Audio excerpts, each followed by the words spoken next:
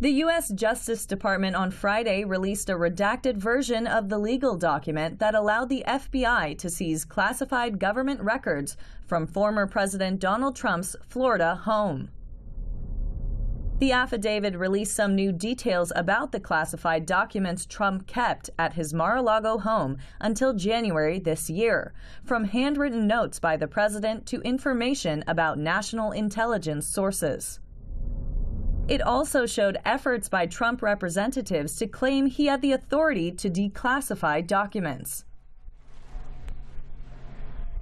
Of the 32-page document, unsealed on Friday, 23 of its pages were largely blacked out, with the text on 11 pages of them redacted entirely. The release also contained a letter from Trump's defense attorney, Evan Corcoran, who wrote to the department on May 25th to complain about the Justice Department's investigation.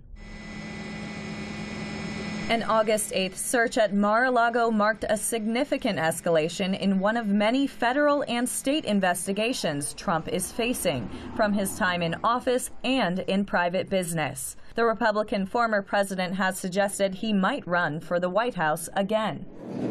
The FBI action was part of a federal probe into whether Trump illegally removed documents when he left office in January 2021, after losing the presidential election to Democrat Joe Biden, and whether he tried to obstruct the government's investigation.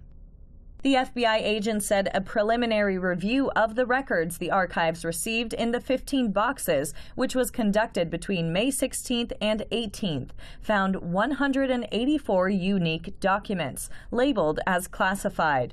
Of those, 67 were marked confidential, while 92 were marked as secret, and 25 marked as top secret.